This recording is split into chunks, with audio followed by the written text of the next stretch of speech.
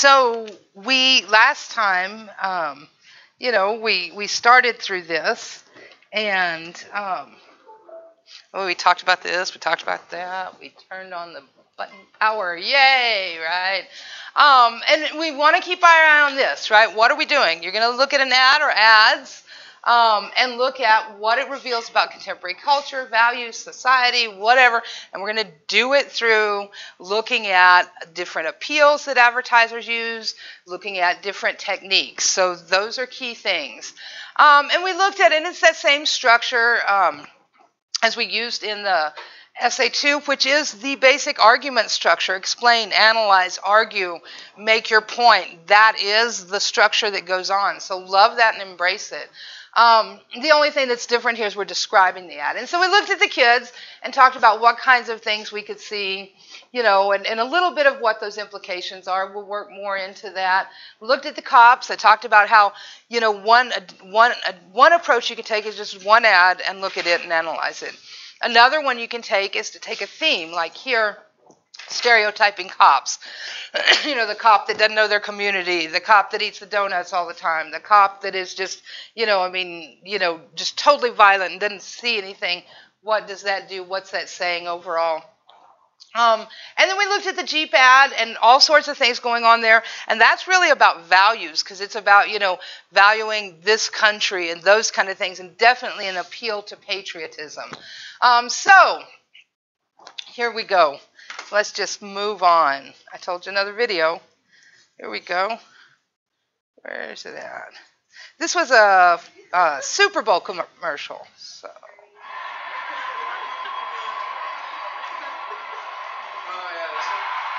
This one.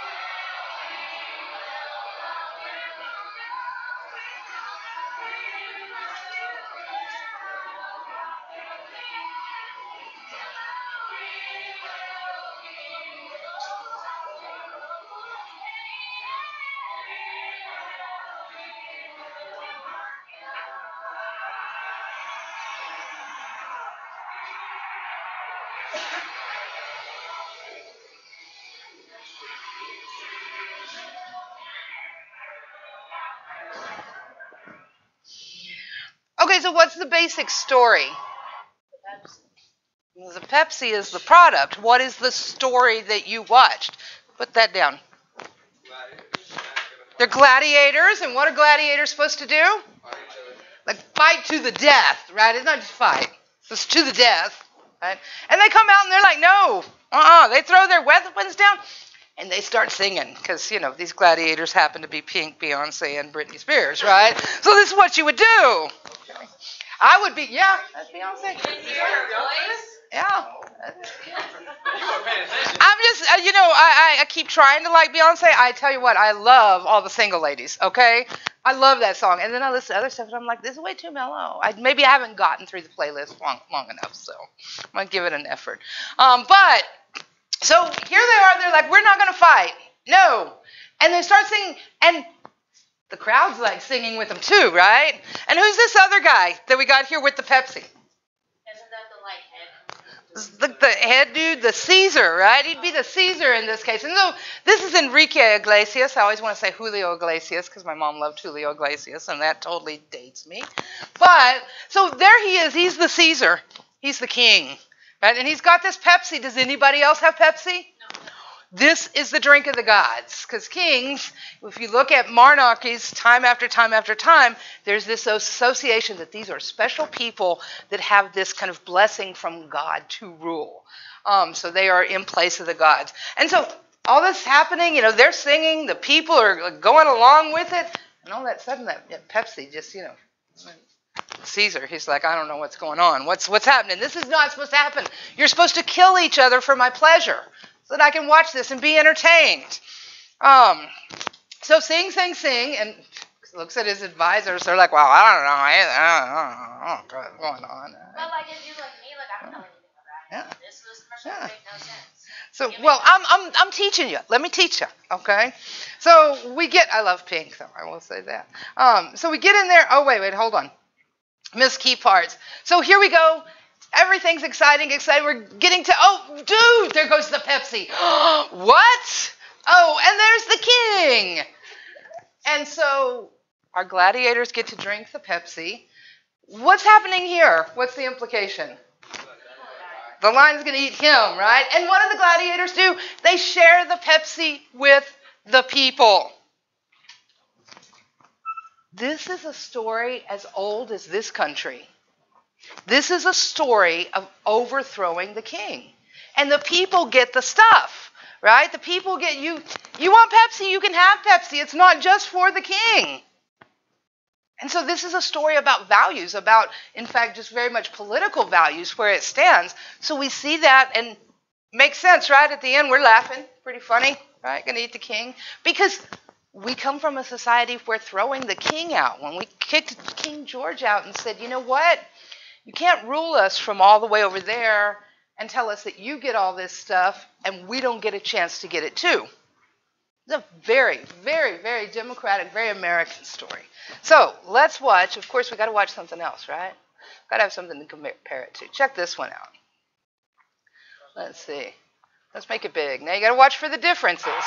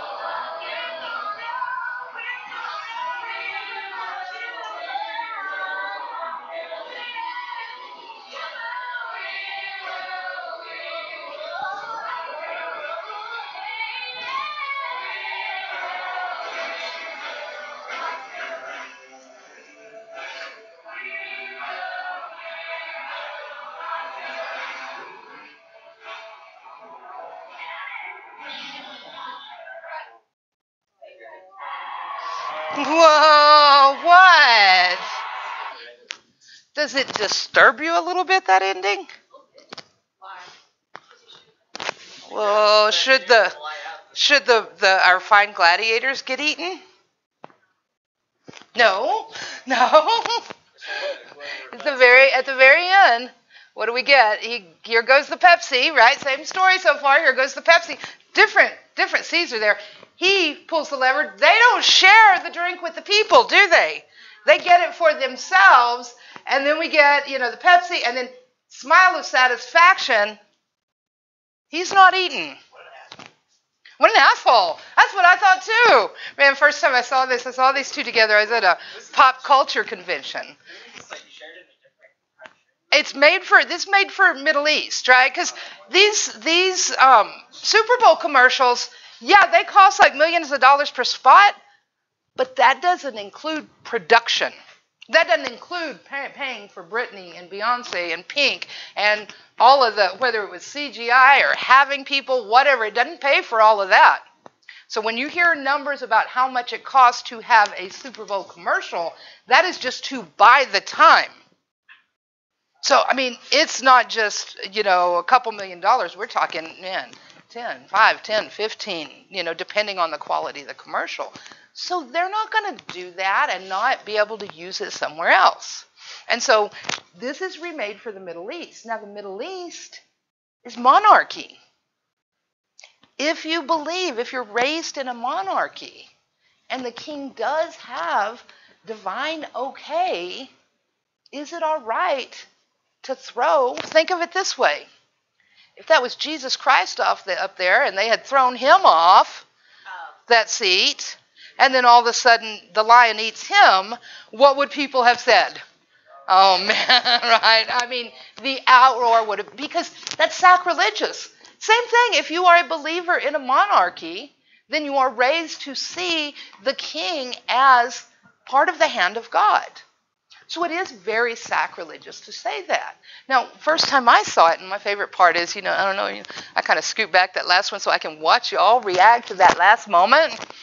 I watched this, I saw this first in a conference, a pop culture conference, and the guy that was showing it, he did it, and all of us in the room, the second one, we were just like, oh, that's so wrong, right? It was this sense of wrongness that the gladiators, they're the heroes. They're not supposed to get eaten. They're the ones that's overthrowing the king. They're sharing with the people. And in the second one, we don't see them sharing with the people. They get the Pepsi for themselves. And so what this is two different value stories. One is valuing a democracy of the people, by the people, for the people. The other one is valuing the monarchy, the king, the queen, the Caesar, the whoever, as representative of God, of the one who is supposed to come out on top. And so each one of these, they're different, they're the same, but that little twist, that little bit of something different changes the whole value structure of it. And that's what I think is amazing, is that it's those little subtle things, right? I mean, it changes the whole storyline, but not just the story, but our sense. If we were watching this in a country where it was a monarchy, I would have started off with the last one, and we'd have said, yeah, that's right. It's the way it should be. And we'd have watched the first one we watched and said, oh, no, there's something wrong about that. Right? And so it is about perspective. It is about the way we see things. And a lot of the way we see things, well, it does. It comes from the way we're raised, right? Our experiences, where we come from, the way our families are, our communities are, everything like that. That all makes a difference.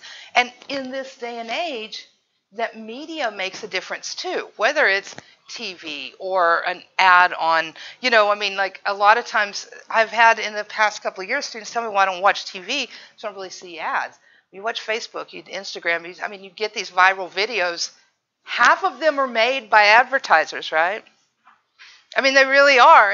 And so we are watching it. We are surrounded by the media constantly. And a lot of what it's doing, too, is it's telling us stories about who we are and how we should be. Wait, I feel like I'm quoting Lainey Lou. Oh, I am. One of the things she says that what these things do is they tell us here's what we should want, what we should desire, what we should be like, what is acceptable and what isn't. And this is a great example of that, what is acceptable and what isn't. Who should come out on top? Who should be victorious? Who should we praise and want to win and support? And who should we say, no, you don't get to be the winner? Over and over and over, and that's what advertising does. And again, I don't want to make you hate on it all. Okay, we got Thor in on Netflix, and not like I haven't seen it before, but we're going to watch that this weekend, okay? I'm a sucker. I'm a sucker for it all. Thor. We're on a kick of, rewatching like all the cartoon movies, so comic book movies, I'm sorry, not cartoon ones. So, so it's out there, and it's part of what we do for entertainment or enjoyment or whatever. But at the same time, understanding that it is also playing a role in how we see ourselves, how we see others, is very important for us to think about. How you balance that time, well, that's always a tricky thing. When I finished my English degree, which is all about analysis, this kind of shit, I analyzed. My dad said, are you going to get your PhD, your doctorate? And I said, with all seriousness, Daddy, are you going to put a gun to my head? I was just like, my head was just spinning so much. I was like, I can't do this anymore. No way. I did decide the other day, though, that if I get a doctorate, well, I used to think I would get a doctorate in, creative thinking, and then I could be a doctor of imagination. Yeah, that was good, huh? But I decided I need to change my last name so I could be Dr. Madness. That'd be great, yeah. Okay. So the reason I really do like these is because they really do illustrate, one, definitely from our perspective, wherever you stand in terms of those values of social, like social structures and politics, it determines how we feel about each one of those. And so I think it's a really kind of powerful, very serious, words. Okay. What we got to remember, and so we could look at that in a lot of different ways. We could talk about the different structures and how those subtle things, like who gets the Pepsi and who doesn't. And when you look at the second one, the one with the Amir Diab, who's an Egyptian singer, the one that was made for the Middle East. And so, they filmed the whole thing, and then they're just able to sub Enrique Iglesias, Amir Diab, whoever, right, in different places. So, yeah, it's a different Caesar. And if you look real closely, you notice that there are also different looks exchanged with him and his advisors. With the first one, the one for American consumption, it's kind of like, well, I don't know what's going on, right? And the other ones, they're like, well, I don't know what's going on, but they're very stern about it. There's just kind of a different feel to their reactions.